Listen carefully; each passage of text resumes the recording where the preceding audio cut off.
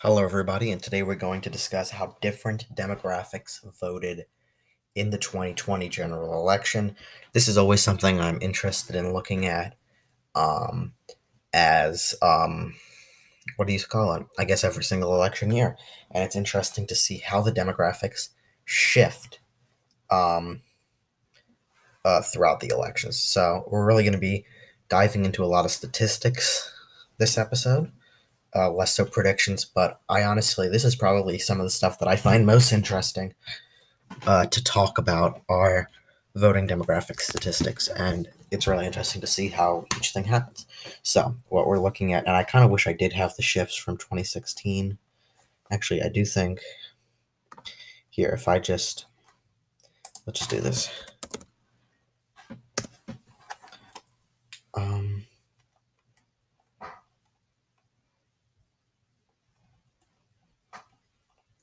okay, let's do Washington Post. Because Washington Post, I believe, had like a chart showing how it shifted. There we go. Okay, but I'll look at the New York Times right now. So let's just do the full screen. So let's take a look at some of the stuff. So male voters did vote in favor of Trump. However, that actually did decrease in the 2020 general election. Biden gained with male voters. Women voters remain pretty much the same, female voters from the last election, 42-57. Trump still did get a large amount of the women vote, as much as people like to kind of assume that the women vote goes very much in favor of the Democrats. Obviously, it did go in favor of Biden, but still 42% of women voted for Trump. Okay, now let's move on to racial or ethnic heritage. Obviously, whites, whatever you want to call it, whites predominantly support Trump. However, and they are 67% of the voting group. However, Trump actually did decrease in the white support. I'm actually probably going to change the chart. But when we look at the black support, unfortunately, I know Trump was banking on getting maybe 20%, 25% of the black vote. That did not happen for him this election, obviously.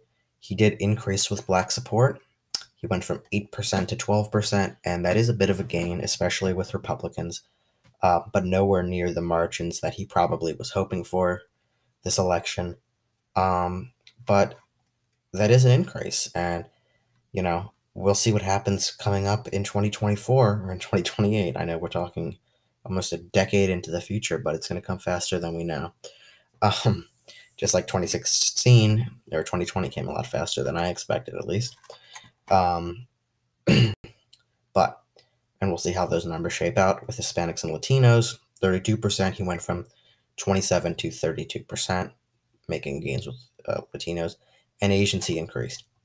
So, honestly, I am just going to take a look at the Washington Post graphs at this point, because I think that that's the most interesting. Here we go. So this is just the independents, share of independents. Obviously, Biden increasing with independents in every single state. Trump's still getting decent amounts of the independent vote, but when you look at where Hillary Clinton was at, because this is showing you, where Hillary was at in 2016, obviously Biden gained 12, Trump lost 5, and that is one of the biggest factors that influenced the election. A lot of the white male voters, so Trump lost 6 points in, were independents who voted for Trump in 2016 and shifted back for Biden this election. This is just showing the Trump support obviously increasing with Republicans, but that was pretty much expected. I know the Lincoln Project was really banking on the fact that Trump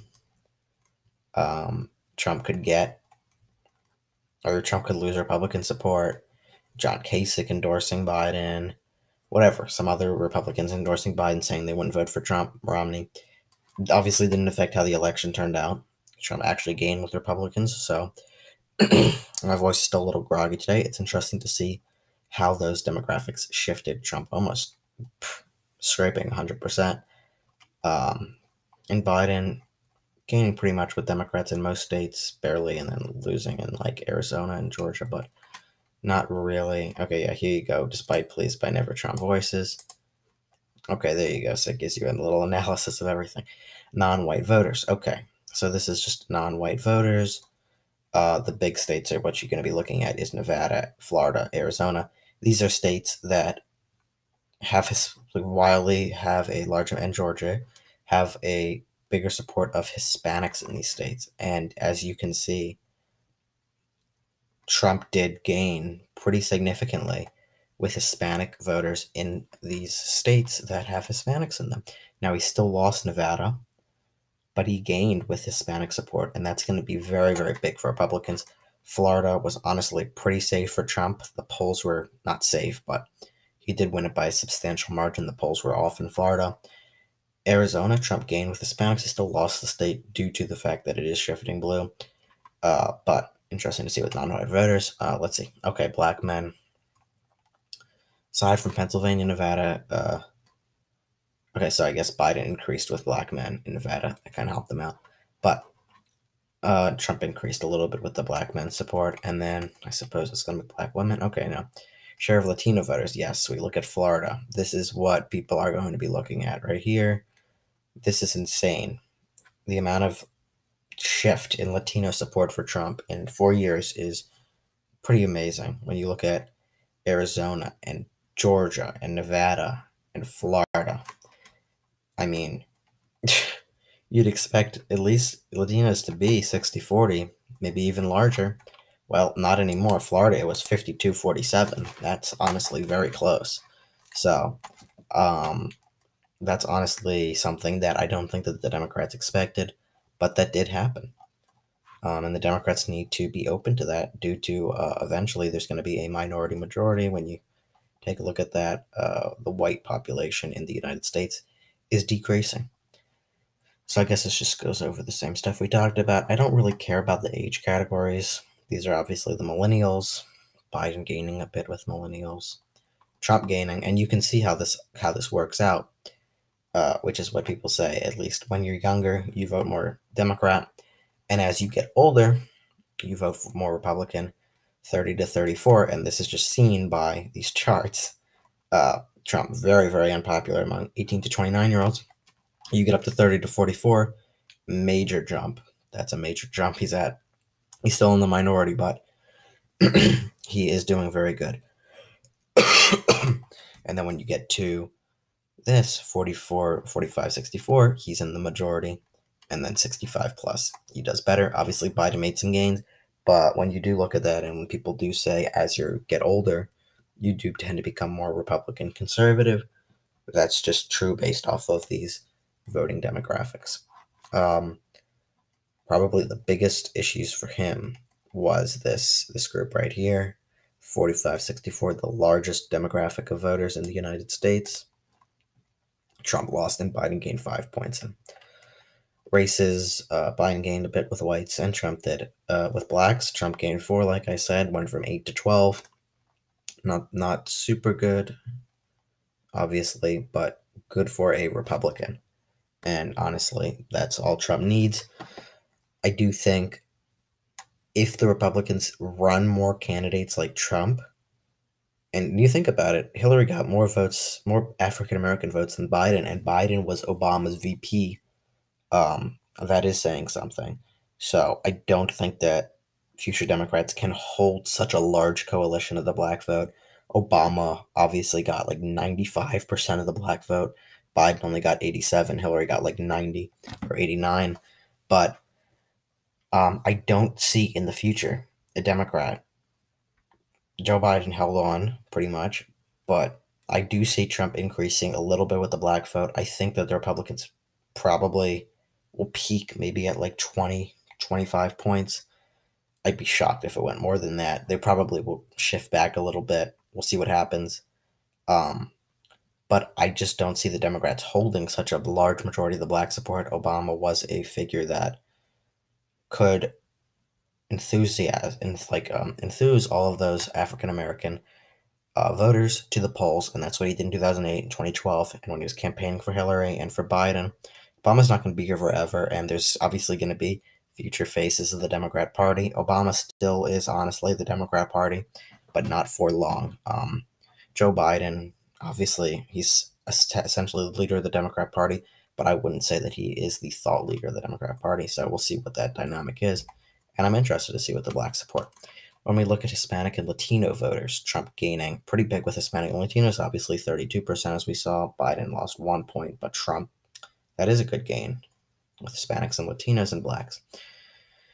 Asian Trump, Asian voters, that's something that's pretty substantial.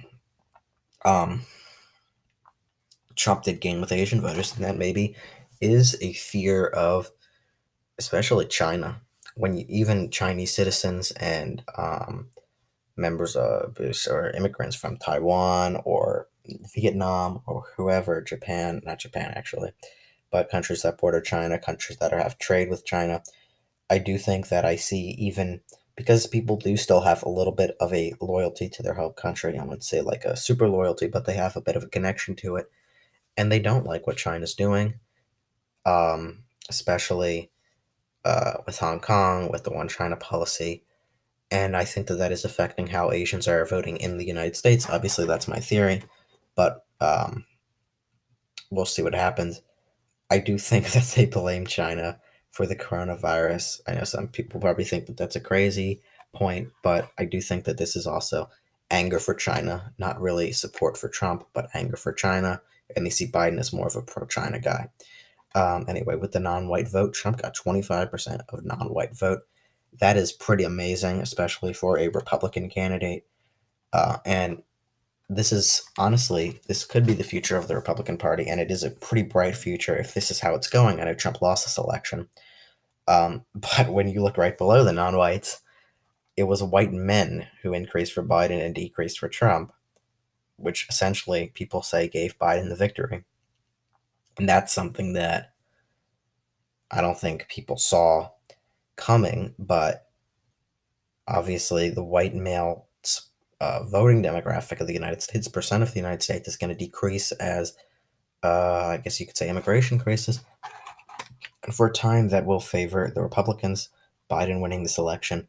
I do see 2024 going back in favor of the Republicans. I know I predicted a Trump win this election by probably too much. I probably should have changed it. I probably shouldn't have done that much. I kind of probably got carried away, but I just didn't have much faith in the polls. And as it turns out, the polls weren't right at all. They just slightly favored Biden instead of slightly favoring Trump. If they slightly favored Trump, my prediction would have been a lot more accurate than it was. But